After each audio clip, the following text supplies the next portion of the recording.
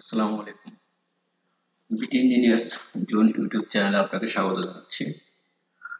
আজকের টিউটোরিয়ালে আমরা ফান্ডামেন্টাল অফ ইলেকট্রিক্যাল সার্কিটের এক্সাম্পল 6.13 এবং প্র্যাকটিস প্রবলেম 6.13 সমাধান করব। আমাদের এক্সাম্পল 6.13 তে বলা হয়েছে v1 = 10 cos 2t, v1 এর মান হচ্ছে 10 cos 2t মিলিভোল্ট আর v2 এর মান হচ্ছে 0.5t মিলিভোল্ট। তাহলে find V0 in the op-amp circuit in figure 6.36 is on the voltage across the capacitor is initially 0. Initially capacitor voltage is 0. তাহলে এটা আমাদের ইন্টিগ্রেটর সার্কিটের ইন্টিগ্রেটেড সার্কিট। তাহলে আমাদের বের করতে হবে কি V0।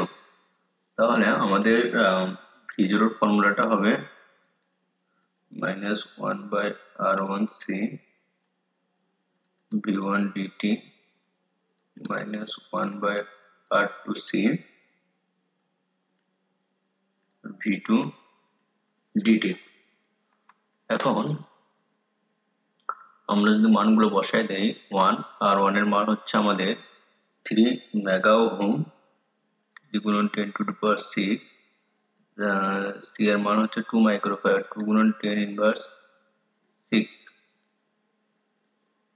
তাহলে v1 এর মান হচ্ছে 10 cos 2t millivolt minus 1/R2 এর মান হচ্ছে 100 কিলো ওহম গুণন 2 গুণন 10 ইনভার্স 6 0.5t মিলিভোল্ট। আমরা ডাটাগুলো বসাই দিলাম। তাহলে 3 গুণন 10 টু দি পাওয়ার 6 দিয়ে এটা গুণ করলে হয় -1/6 10 cos 2t আছে cos 2t কে যদি আমরা ইন্টিগ্রেশন করি তাহলে হবে হচ্ছে sin 2t t to 0, এটা 0 to t লিখতে পারি 0 to t মাইনাস 100 exp3 গুণন 2 exp minus 6, তাহলে আসলে আমাদের 0.2 0.5/0.2 t কে ইন্টিগ্রেশন করলে হবে হচ্ছে t স্কয়ার ডিভাইডেড 2 t 0। তাহলে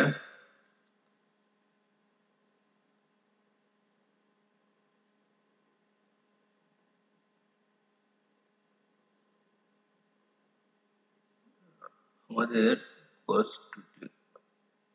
cos 2t কে যখন আমরা ডিফারেন্সিয়েশন করি ইন্টিগ্রেশন করি তখন এখানে আমাদের যেহেতু 2 আছে সেই 2 টা এখানে ডিভাইডেড হয়ে যাবে।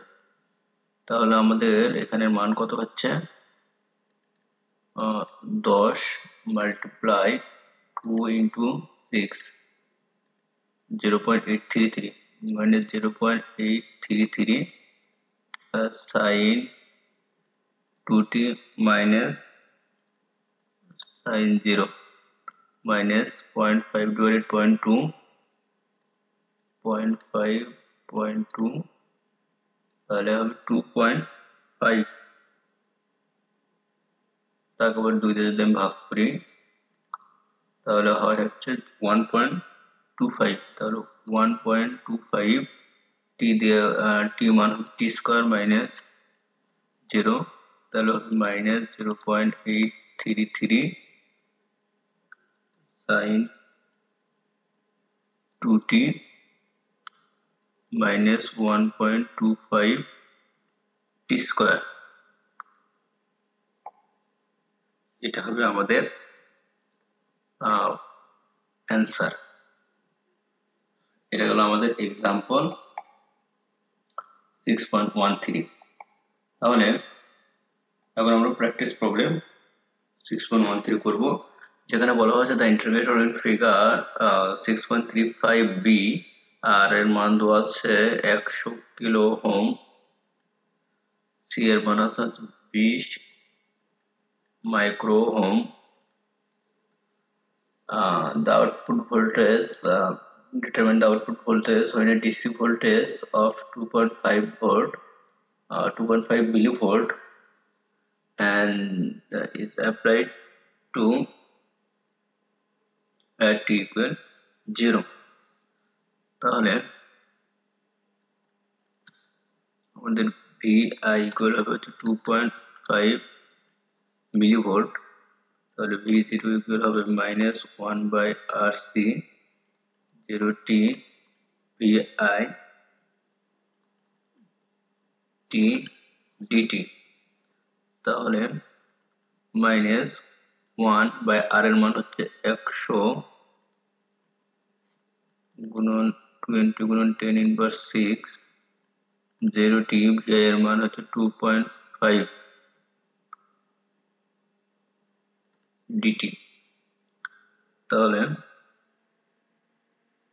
-2.5 এটা কত হচ্ছে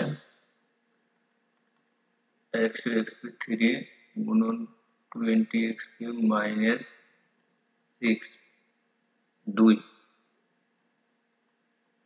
আর তাহলে t 1 of differentiation integration করলে t হয় তাহলে -2.5 divided 2 2.5 divided 2 1.25 minus 1.25 t or t minus 0 হয় তার মানে t এটা হচ্ছে না মিলিভোল্ট এটা হচ্ছে আমাদের আরেকটা অ্যানসার আশা করি অঙ্ক দুইটি বুঝতে কোনো সমস্যা হয় নাই অঙ্ক বুঝতে সমস্যা থাকলে কমেন্টে জানাবেন চেষ্টা করব আপনার কমেন্টের উত্তর দেওয়ার জন্য ধন্যবাদ সবাইকে এতক্ষণ সময় দিয়ে পাশে থাকার জন্য